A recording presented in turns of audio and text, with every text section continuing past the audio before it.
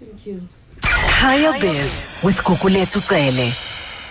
One thing we know that also follows a theme from entrepreneurship is education. And this time we're taking a look at the social change model, which is certainly most widely used leadership model for students worldwide. We'll take a look at how this is shaping the curricula as well as thought process for many business schools from a leadership curricula perspective, especially here in South Africa. Joining us to tell us more about this is Dean John Foster-Pedley from the Henley Business School. Good to have you with us today, Thank you, Gugu. Great to be here. Fantastic. We're all excited about entrepreneurship, but many entrepreneurs also need to get some kind of formal training, right, in education, which is why institutions like yours is important. But tell us a little bit more about the many facets of social change and leadership. Well, that's I was listening to the previous conversation. I was really quite taken with it. You can tell from my voice that I'm not a black guy, I'm a white guy, okay, running a business school that is deeply involved in transformation. Now, what's interesting to me is that we can talk about transformation, excuse me, but it's all based on skills. You can't really transform anything if it doesn't deliver fantastically. So what we do as a business school is deliver skills to assist transformation. And developing skills is hard. So you mentioned the social change model, and what that really is trying to develop skills that aren't all about just being hard-nosed, business-like, and being efficient. It's about being human as well. It's about being empathetic.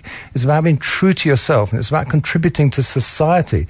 So it's me, we, work, the world. And it's trying to develop change that transforms societies through business and through organizations. I like that thought process, but in my mind, I'm just being challenged by what we're seeing in developed economies, because we usually take our lead and direction from them. So in markets like the US and the UK, where populism is a rising theme and trend, how does that apply to how we need to really channel some kind of a social change and be social leaders in environments where actually society might not really be united?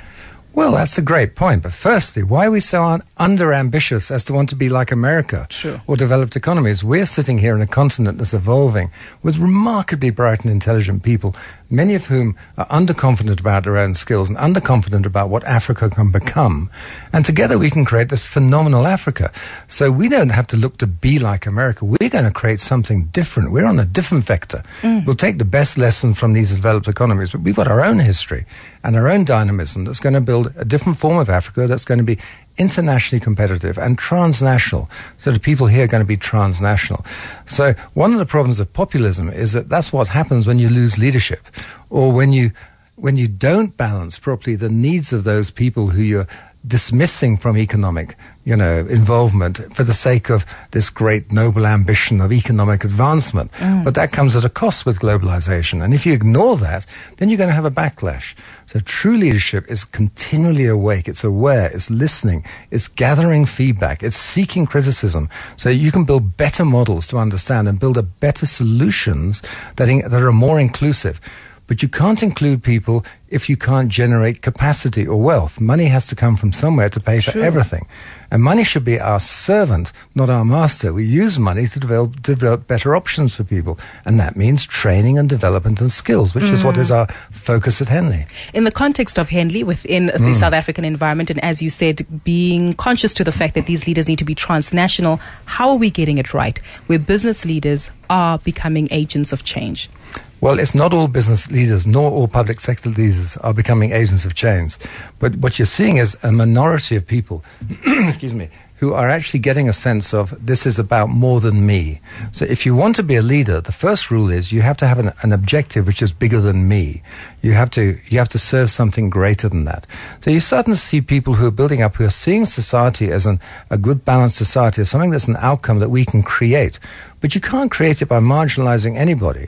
And so what the good business leaders are doing, they're inclusive, they're listening, they're learning from other organizations, but in themselves, they are learners. So the great leaders are continually learning. They don't have to look humble, but they are learning. They're gathering information, changing, and always got this direction in themselves, this dynamism to build a better model, a better solution. They're restless. They're never comfortable. They say, I've done that. Now what can I do that's better? That's leadership. constantly in pursuit of perfection, always hungry and always looking for more knowledge to gain. Can I just comment on that? Please don't be perfectionists, because it'll destroy you.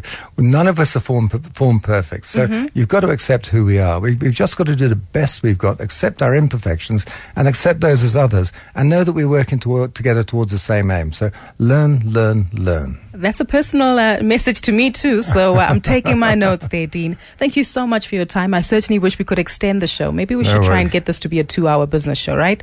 Maybe the MD will agree. I think you should have a 2-hour. And thank you so much, Gugu, for the privilege. Thank you very much. That was Dean John Foster-Pedley from Henley Business School, updating us on rethinking the way that we look at the social change model. That's how we wrap up our view of Kaya Biz for today. It's been fantastic participating with you. Thank you so much to Bheki for his call. Tomorrow, all of this continues, and we bring you a special feature called The Pivot Point, where we speak to property mogul Sisange Bulana about his entrepreneurial journey and some of the pivotal moments in his career. That's Kaya Biz tomorrow from 5 to 6. It's just after